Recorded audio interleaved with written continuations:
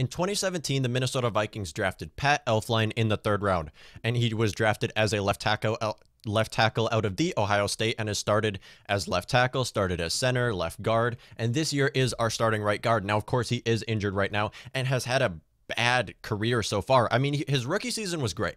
He had an amazing rookie season, an all right second year, but last year in 2019, he fell off a lot, and he is terrible now. And he is our starting right guard. Now, of course, he only started 1 game so far after going out. I think he went out with the injury in practice after that, and then we saw Drew Samia step in. Of course, Drew Samia even looked worse than Pat Elflein. Drew Samia doesn't even look like he should be in the NFL, but of course, it is only his second year, and you don't expect a whole lot from your second string right guard. Of course, Pat Elflein is our starting right guard right now and is ending his rookie season with the Minnesota Vikings. His rookie contract with the Minnesota Vikings, and is valued very low. What should the Minnesota Vikings do with Pat Elflein? Now, drafting a guard in the 3rd round is exactly where you want to take guards in the NFL draft. When you draft guards in the 3rd round, you can obviously take them as left tackles like we saw with Pat Elflein and move them to the left guard or right guard position. Now, we saw Ezra Cleveland step in, and Ezra Cleveland is by far better than Pat Elflein. If you're judging Pat Elflein off of last season and Ezra Cleveland off of only 3 starts in the NFL, you want to use Ezra Cleveland over Pat Elflein.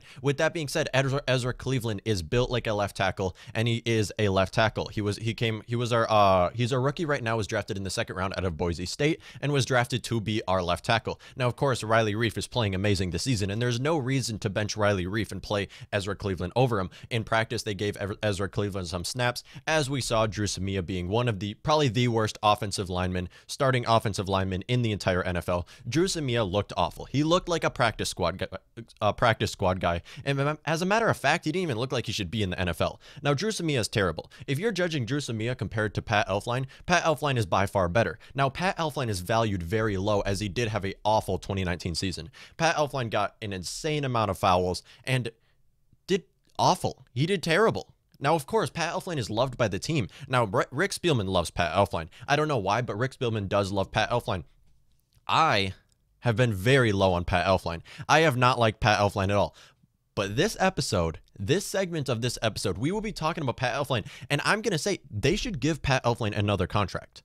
The reason why is because this offseason for the Minnesota Vikings is going to be completely different from the last 5 offseasons. I have been saying this Vikings offensive line this year is elite. This Vikings offensive line this year is great. Now, I said this a few weeks ago and everyone disagreed with me. I'm saying this now and people are starting to understand, like, yes, this offensive line has been playing very well this season. Now, take away the right guard position at all. Pat Elflein, first game, did not look great at right guard. Drew Samia looked awful at right guard. Ezra Cleveland has stepped in and now started 3 games in the NFL and has looked great at right guard. I'm excited to see where Ezra Cleveland can go with his career. Of course, he is a left tackle, and he's built like a left tackle. That's his position. Although, the Minnesota Vikings are going to have to move on from Riley Reiff. As you see all these players departing from the Minnesota Vikings, because we are going to be moving to a new quarterback. Now, Kirk Cousins, of course, he will probably be our quarterback for the next 2 seasons. Now, of course, as Kirk Cousins is going to be our quarterback, they are going to be playing to win. They're going to be shooting for a Super Bowl. With that being said, the Minnesota Vikings cannot compete with Kirk Cousins under center.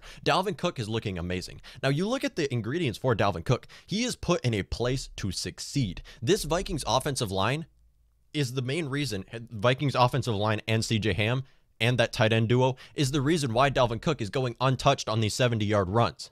Dalvin Cook is looking amazing, and he's going untouched because this Vikings offensive line is playing so well right now. Now, of course, Ezra Cleveland looks fine at right guard. Of course, they drafted him as a left tackle to be a left tackle. So I do think Ezra Cleveland will be our starting left tackle going forward, and I think that they're going to have to move on from Riley Reiff. Now, Riley Reiff, I thought last season they were going to have to cut his contract because of what we're seeing with these players. I mean, you're paying Dalvin Cook this much. You traded for Yannick Ngakoue. Now, of course, we aren't with his contract right now. You traded for Yannick Ngakoue. You got Kirk Cousins still under $33 million a year fully guaranteed. You got to cut some guys. And that's why I thought that the Minnesota Vikings should have cut Shamar Stephen. I thought they should have cut Riley Reiff. Now, Riley Reiff is playing amazing this year, and I love to see it. But both Riley Reiff and Dakota Dozier, you got to move on from them. You need replacements for these guys. Now, we have Riley Reiff's replacement already in Ezra Cleveland, and Ezra Cleveland looking fine at right guard. One thing, what you see with Pat Elflein And I think the Vikings should give Pat Elflein another contract. Now, you guys will disagree with me. Now, Pat Elflein had an awful 2019 season. There is no debate there. Pat Elflein played awful in 2019. You see this thing with offensive linemen like we're seeing with Riley Reiff this year, like we're seeing with Dakota Dozier. Now, Garrett Bradbury, of course, he's coming off of a rookie season. You kind of wanted to see this.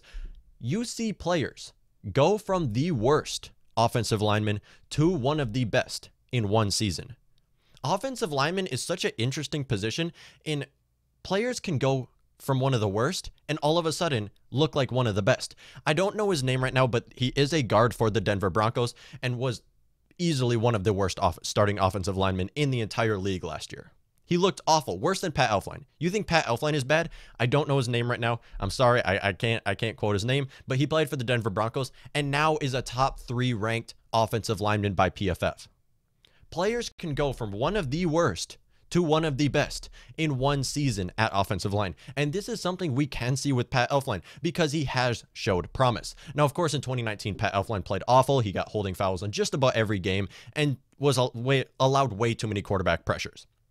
Pat Elflein did awful in 2019, but the reason why they should give him another contract is because the Vikings can't compete with Kirk Cousins. And if you give Pat Elflein just another 2-year contract, enough to for him to prove himself, you could be looking at an amazing future for this guy. Of course, he can look awful these 2 years. Fine, you're going to bench him. Because Pat Elflein right now is valued so low to the point where they don't have to pay him a whole lot of money. They can start him and draft someone who can take his place. The Vikings need to give Pat Elflein another contract. Now, Pat Elflein, I don't know if he will be our starting right guard next year or our starting left guard. Thing is, the Vikings can't be looking at offensive linemen this offseason as much as they have years prior because we have an amazing offensive line right now. We even have a lot of depth pieces. I mean, Brett Jones is a great piece for depth. Rashad Hill is a great piece that you can move in, that you can rotate in. Step in for when players get injured. We have a lot of depth pieces already, and we don't need to focus on offensive line as much as the Vikings have had to in the last 3 years, when of course the offensive line was far worse than it is right now. Now, Riley Reiff. I think we are stuck with Riley Reiff for another year or two, which is totally fine. I mean, you can trade Riley Reiff too. You can trade Reiff. You can cut Reiff. I don't think keeping Riley Reiff would be a smart decision because, like I've said with other players on the Minnesota Vikings, by the time the Vikings can compete for a Super Bowl, by the time the Vikings will have a new quarterback under center and that they can compete for a Super Bowl, these players will be done. Riley Reiff, I do think right now is 32 years old. By the time the Vikings are going to rebuild, of course, being a rebuild going from how the Vikings are right now to being a Super Bowl contender is going to take at least 3 years. It's going to take at least 3 years for the Vikings to completely change things around. And by that time, Riley Reiff is not going to be playing how he is right now. You know who could be? Pat Elflein. Pat Elflein is only 26 right now and is coming off of his rookie contract, and the Vikings can pay him. He is an unrestricted free agent in 2021, and that's when the Vikings can pay him. Now, Ezra Cleveland is looking great at right guard. We don't want him to stay at right guard. I am happy to see how he's playing. He can, of course, be our backup right guard. He can, of course, play these other positions, but Dakota Dozier is our starting left guard, who is looking fine this year. Riley Reiff, starting left tackle, looking great this year. These are players you're going to have to move on from because the Vikings have a great young core starting offensive lineman right now. With Ezra Cleveland, of course, our rookie, with Brian O'Neill, who has been great his entire career, Garrett Bradbury making a huge step up. Outside of that, you are just stuck at the guard position. If you start Pat Elflein another 1 year, maybe just to prove himself, or even use him as a backup, you are set because that guard position is not as hard to fill as these tackles positions, which we have set in the center position. Vikings have a young core offensive line, and of course, 3 years ago, the Vikings had the worst offensive line in the league. Now the Vikings are looking like in a few years, we will have the best offensive line in the league. Because if you can get these young guys, now Pat Elflein will be 26 years old, and he will be your oldest guy on the offensive line at only 26. So by the time the Vikings can rebuild, now offensive linemen typically play until they're 34, until they're about that old.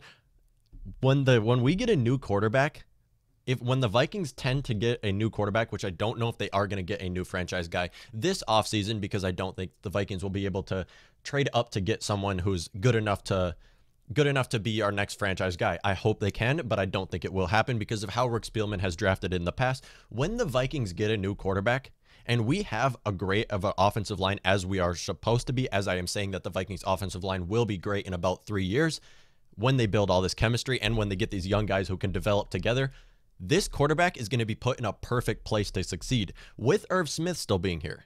With Dalvin Cook, I don't know what's going to happen with Dalvin Cook in a few years, but he will probably still be here too. Irv Smith is showing a lot of promise. Justin Jefferson is showing a ton of promise. And then, of course, we have CJ Ham. We have all these young offensive line. When we get that quarterback who is more mobile than Kirk, who can pass better than Kirk, who is better at playmaking than Kirk, who can make better decisions, we can compete for a Super Bowl. Because, of course, the quarterback is the hardest position to fill. But if somehow the Vikings can hit on a quarterback, which we haven't since Teddy Bridgewater, and before that, Dante Culpepper, the Vikings are not going to grab another free agent quarterback because it hasn't worked for us in the last 10 years. Vikings are going to get a new quarterback, draft someone possibly first round this year or the next year. There's a lot of quarterbacks that can be drafted in the first round this year, but you're probably going to have to trade up into the top 10 to get one of them. And I don't think the Vikings are going to do that unless if they do move on from Mike Zimmer and are tending to move on from Kirk Cousins. We would have to see an awful rest of the season is what I'm trying to say here. If we can get that, this quarterback will be put in a place to succeed, and you won't have to pay him $33 million to accept sacks and throw interceptions. You can have this guy, and Vikings can compete for a Super Bowl if they give Pat Elflein this another contract, because Pat Elflein can go somewhere else and look amazing. He can. He showed a lot of promise. I know he had an awful 2019 season. You give him another contract and he can start at right guard. You give him a chance to prove himself. He is still young. He's only 26. He's coming off of his rookie contract. He is not very valued. He is not valued high at all. You can give him another contract, start him. Of course, I don't want to see Drew Samia starting at right guard. I don't want to see Ezra Cleveland starting at right guard. I know he's looking great. I want to see him at left tackle because that's the position he plays. That's the position he's built for, or even left guard. Now, Vikings in the third round can be looking for a new left guard also. Vikings can compete for a Super Bowl, and giving Pat Elflein another contract is worth a shot. Now, of course, Pat Elflein can look awful the next 2 years. Who cares? You're not going to have to pay him a whole lot of money. Yeah, he's probably going to get paid more than his rookie contract. You're not going to have to pay Pat Elflein a lot of money. He's going to get paid enough to be a backup, but he's going to be starting. Pat Elflein's going to look great. I have high hopes for Pat Elflein. He showed a lot of promise. We have seen with many offensive linemen in the past, them go from being awful from a terrible season to being a star the next season. We can see this with Pat Elflein, and that's why I think the Vikings should give him another contract. Now, of course, he won't play this 2020 season, which is totally fine. The offensive line looks fine. We don't need Pat Elflein out there, but I would like to see Pat Elflein in the 2021 season prove himself. Because as this Vikings offensive line builds chemistry, and as we have these young guys who are developing together and building chemistry, we can be a great team in the future. We can be a Super Bowl contender. Now, of course, as long as Kirk Cousins is under center, we cannot.